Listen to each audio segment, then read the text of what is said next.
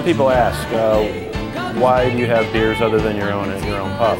And my answer to that is that there's hundreds of styles of beer, literally hundreds of them. And some of them we just cannot make. Either we don't have the capacity, it's not that we don't have the capability, but we have a certain requirement to keep our customers in certain styles of beer. And there's certain styles that we don't make, like we rarely make a brown ale.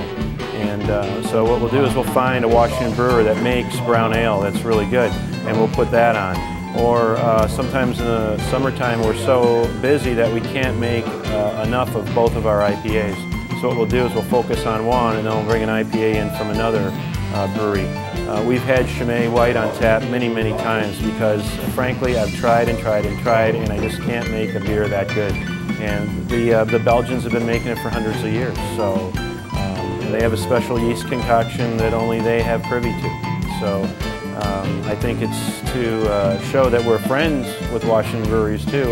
Diamond Knot has our beer on occasionally, and we have theirs, and we often have Pike beer on. So, I have a relationship with Dick Cantwell. We brewed together. We use the same yeast on certain projects. We make sour beers together. So why not have beers from his brewery on at our place? He pours our beer at the Pumpkin Festival, and so it's the camaraderie, and the fact that we can't make every beer we'd like.